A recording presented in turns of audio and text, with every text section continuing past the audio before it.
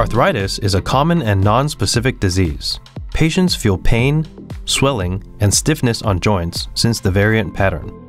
The incidence rate of arthritis is about 20%.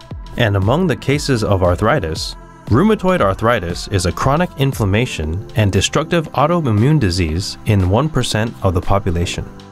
Nowadays, the main diagnosis of rheumatoid arthritis is based on the detection of rheumatoid factor and antibodies against citrulline protein antigens.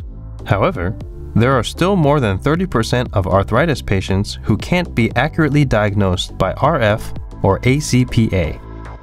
We know that the association of rheumatoid arthritis and periodontitis is very high. The breakthrough of our discovery is that we find a peptide from bacteria, which is the autoantigen of rheumatoid arthritis.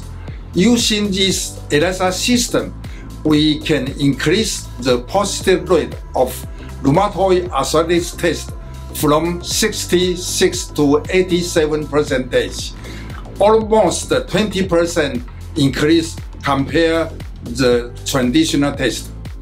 First, using this system, we can promote early diagnosis and early therapy for rheumatoid arthritis to avoid disability of this devastating disease.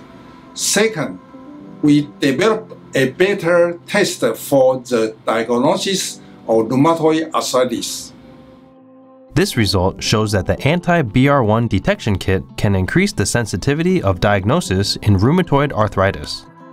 And if BR1 becomes a third serologic detection in clinical trials, the sensitivity will be increased and will be supportive for clinical diagnosis of rheumatoid arthritis. Moreover, since nearly 50% double negatives of BR1 and ACPA patients can be detected by the anti-BR1 detection kit, this kit will be supportive for rheumatoid arthritis patients to get appropriate therapy earlier.